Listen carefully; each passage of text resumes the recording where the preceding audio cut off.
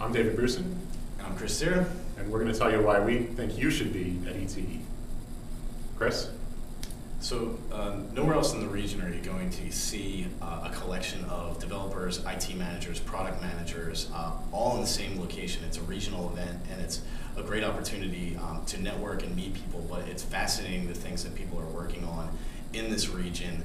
And nowhere are you going to find a financial company working on something like Clojure to do parallel processing, concurrent programming, these sort of things. So it's a pretty amazing event. Yeah, I think there's nowhere that you can go to learn how emerging technologies are actually being used inside big companies. There's plenty of conferences you can go to hear about the latest in a bunch of different emerging technologies, but the challenges are different working inside big companies. Working on things that aren't the standard way of doing things.